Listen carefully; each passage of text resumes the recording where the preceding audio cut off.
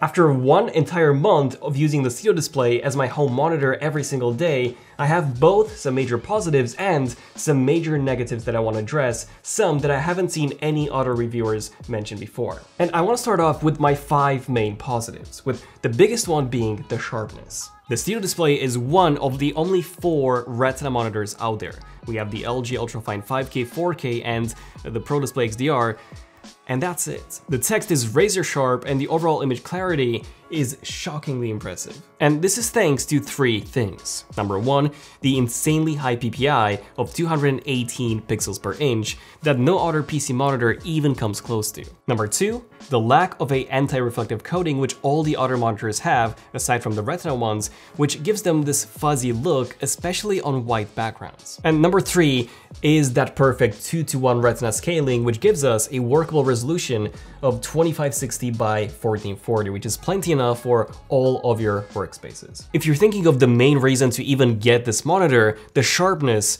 is that. The second thing that I absolutely loved was its brightness. So I measured mine at 560 nits, so a bit lower than Apple's advertised 600, but significantly higher than my Dell's, which was just about 360. At my home office, I often have direct sunlight that makes my Dell basically unusable.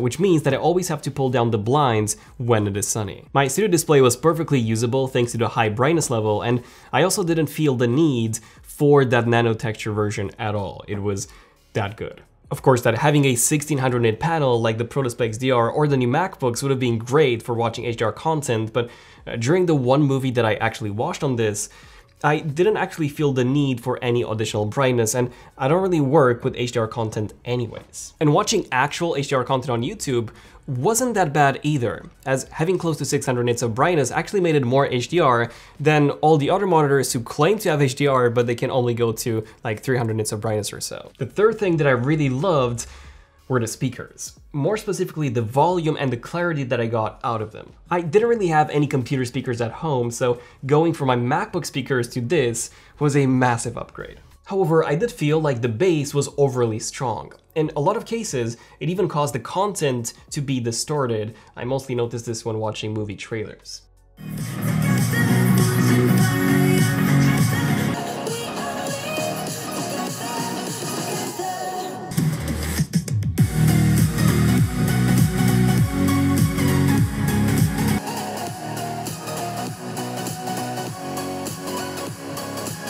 I wish there was a way to adjust the equalizer and maybe improve this. I do hope that Apple gives us a software update to hopefully improve the bass. If not, you can check out apps such as Boom 2, which does allow you to adjust the equalizer. The fourth thing that I really loved was the connectivity. I was able to connect my external Samsung T7 SSD as well as my Time Machine backup drive directly into the display without losing much performance. I was unable to do this before and had to use one of these Thunderbolt docks. It is a shame that we don't have an HDMI port, as you can't really connect this to a console or a PC, unless your PC of course has Thunderbolt. Speaking of that, I did try it on Windows, and while I was able to use it, Center Stage did not work. The fifth thing that I absolutely loved was how amazing this monitor looked on my desk and how well it is built. It is by far the most premium monitor that you can buy, with a full aluminum body and a full glass covered front. The attention to detail is simply incredible, with the vent cutouts on the top matching the ones on the Mac Studio. I do wish that the bezels were a bit thinner. My Dell has significantly thinner bezels, which does make it look more modern. And I think that a whole reason why it is thicker than the M1 iMac is because of the internal power supply, which on the iMac, this is external. Maybe Apple was envisioning a scenario where you have a couple of Apple Studio displays, and then having a large power supply for each of them would be far more inconvenient than just having a thicker display. But still, design-wise, this thing is a joy to look at. And just a few bonus things that I really liked. For example, when you rotate the screen, the UI will automatically rotate, which is quite cool. It also has a light sensor for adjusting its brightness automatically, which the LG Ultrafine 5K does not have. And it is also the quickest monitor to wake up from sleep that I've ever used. In terms of my negatives, the most shocking one to me was the color accuracy, as I assumed that Apple's Studio Display would be the benchmark in color accuracy, but I was wrong. To measure the color accuracy, you need a professional tool such as our X-Rite i1 Display Pro Plus colorimeter. Any number under 5 is okay, but any number under 2 means that your display's color accuracy is excellent. My studio display got 1.5, which means that it is excellent. But what really shocked me was that my Dell U2720Q got 0.7. Now, this was after calibration on both, but still. So my current $600 monitor is more accurate than my $1,600 Apple Studio display. Something else that I was shocked about was the color gamut, which is the range of colors that a monitor can display. The three main color gamuts are sRGB, P3, and Adobe RGB, with Adobe RGB being the standard for photographers. Apple doesn't really state the percentage of coverage on their website, so for years, I was under the impression that this meant 100% sRGB, 100% P3, and a very high Adobe RGB of over 90%. Based on my measurements, we do indeed have 100% sRGB, but only 98% DCI-P3 and just 85% Adobe RGB. This is considerably better than my Dell, which got about 83% DCI-P3 and 82% Adobe RGB, but compared to other monitors like the Dell UP2720Q, which is the photography version of my own monitor, that one has a 100% Adobe RGB coverage, or if you take a look at the BenQ SW271C, that one offers a 99% Adobe RGB coverage, so yeah, the Studio display is quite underwhelming here. Not only that, but Apple claims that it can show 1 billion colors, which is only half true, as this is actually an 8-bit panel with dithering, meaning that it can only display 16.77 million colors, but actually tricks the human eye by using clever frame rate controls to give you the impression that it is showing more colors. Most monitors do this, to be honest, but if you were expecting this to be a true 10-bit panel, it isn't that. My third negative is the ergonomics. Now, this wasn't as bad as I initially expected, but the fact that I couldn't adjust the height of my monitor meant that I had to adjust the height of my chair in order to be in line with the top of the screen. Of course, that I could have just paid $400 extra to get the raisable stand option, but I already think that this monitor is far too expensive for what it is. What is even crazier is that all competitor monitors, from the cheapest $200 ones to the crazy $1,500 ones, they all come with a height and rotation adjustable stand in the box. Apple doesn't even allow you to adjust the rotation on that extra $400 one, which is crazy. And even if you do get that $400 one, you cannot swap it out for a VESA mount further down the line. You're stuck with the one you buy unless you take it to the Apple Store and you pay a labor fee to get it replaced, which is ridiculous. So I think that what most of you should do if you plan on getting this monitor is to buy the VESA model and then simply buy one of these VESA arms or even just a VESA stand, and that would allow you to raise it and rotate it.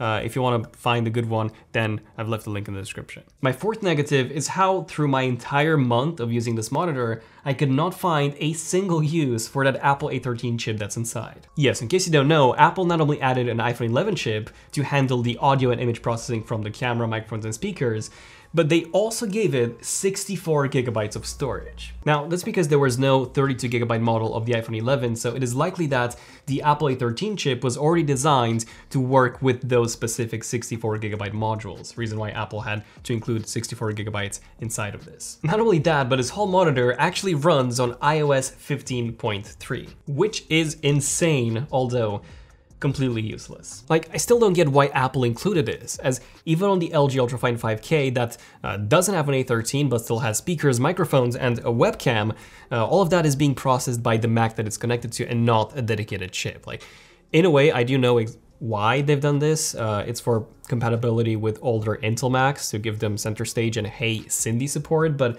personally, I just don't think that those features are that important to justify the increase in cost that much. I mean, Apple should have at least given us something, some actual use case with that Apple A13. At least, I don't know, give us access to those 64 gigabytes of storage. Even that would be something. Because right now, that A13 is only there to drive up the cost. And my final complaint is in terms of the webcam and center stage. So since our initial video comparing it against the LG Ultrafine 5K that you can watch right here, I've actually used the webcam for a couple of video calls. And I found out that the main reason why center stage and the quality of the main camera was so bad was not necessarily because of the ultrawide module and the crop-in, but just because it wasn't tracking me that properly. So you can probably tell that I'm not in the frame right now fully, and it's not really tracking me even if I move my head.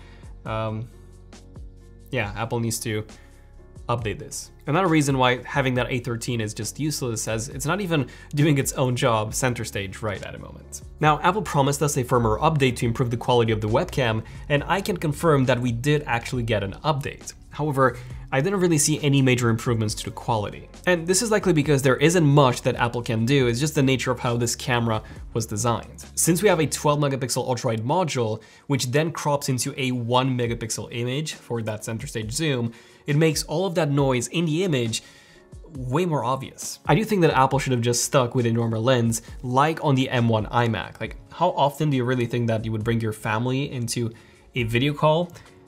Probably not that often to justify the major trade-off in image quality. So having said all of my positives and negatives, who is this display for? Is it for gamers? Absolutely not. And I'm not saying that because of that fixed 60 Hz refresh rate, but the thing is, having 5K as a resolution makes it so much more demanding on your system. In Hearthstone, for example, I was getting 120 frames per second on the MacBook Pro's 3K display compared to 40 frames per second on the 5K studio display. Is it for photographers? Well, if you work in P3, then yes. If you need Adobe RGB, then there are far better options out there. Is it good for video editors? Well, kinda. If you don't work with HDR content, then this is a great choice, as since it is 5K, you have the ability to view a full native 4K window with enough room for your timeline, and that extra brightness does come in handy. But I think that the best use case for this monitor is for general productivity. It is an outstanding display for office work and working with documents and Excel sheets thanks to its sharpness and true tone that makes it so easy on the eyes. And the fact that you can indeed do anything on this, from photo editing to emailing to 3D modeling, and everything would look razor sharp, that's what makes it so special. However, my main concern is the lack of future proofing. You're buying a $1,600 display that only has a 60 Hz refresh rate and still is an LCD panel, where you could literally buy a 4K OLED TV, 120 Hz, which is also 10-bit, and it's cheaper than this. And that's ridiculous. And if you plan on keeping this for the next 6 or so years, like I did with my LG Ultrafine 5K, it will be even more outdated at that point. Of course, that a 5K 120Hz refresh rate display is quite difficult to do today, as DisplayPort 2.0 is required for that, which Thunderbolt 4 does not support unless manufacturers specifically add it. But Mini LED would have easily been possible, especially at this price point, if Apple really wanted to. I didn't really mind that it's an LCD, even watching content at night was fairly decent, but I would have still preferred a mini LED panel. It looks like this is now reserved for a Studio Display Pro that would retail for even more. There are plenty of great other monitors out there, including Huawei's Mate View display, which I'm really curious to try out, as it looks almost as good as the Studio Display. Of course, that is not a Retina display, so if you do want a Retina display, then you have to go for the Studio Display or the LG Ultrafines. If you do want to see how the Studio Display stacks up against the LG Ultrafine 5K, check out our previous video right here. I'm Daniel, this is ZONEofTECH, and I'll see you guys in the next one. ZONEofTECH, signing out. Cheers.